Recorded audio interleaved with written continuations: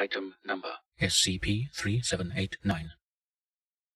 Index Abyssal Basalt Jellyfish. Object Class Euclid. Pending. Special Containment Procedures. Due to SCP-3789's remote location, direct containment has been deemed unnecessary.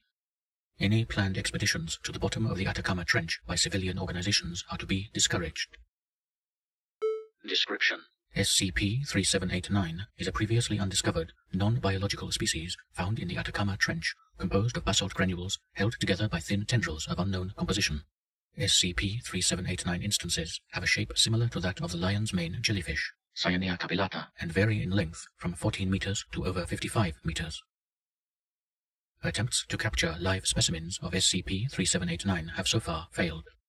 Even when pressurized containers are used, SCP-3789 instances always lose cohesion during ascent and decompose into dust once the depth reaches above 7.5 through 8 kilometers below sea level. SCP-3789's tendrils and bell are luminescent and glow blue. SCP-3789 instances appear to communicate with each other via contact between their tentacles, which causes visible sparks to appear. SCP-3789 possesses several visible mouths near the ends of each arm, all lined with concentric rows of small rounded stones analogous to teeth. SCP-3789 appears to feed sporadically by extending its arms at least 10 meters deep into the sediment floor. Additionally, some SCP-3789 instances possess large ovoid structures on the tips of several of their arms. The purpose of these is unknown. Addendum 3789-01. During the most recent sighting, a group of SCP-3789 instances began moving erratically and scattering. The structures on the tips of their arms began to glow brightly and the seafloor shook.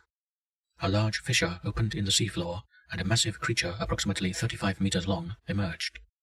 This creature was chelonian in shape, composed of magma and rock, and its shell was punctured in several places. This creature swam towards the group of SCP-3789, and a 10-meter-long tooth, later determined to be composed of an iron-nickel mixture, fell out of one of the entity's puncture wounds. Several SCP-3789 instances attempted to strike this entity with their arm structures, causing several explosions.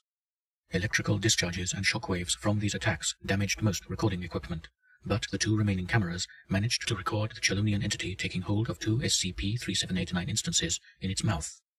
Both instances ceased all motion, and the chelonian entity dragged them into the fissure with it.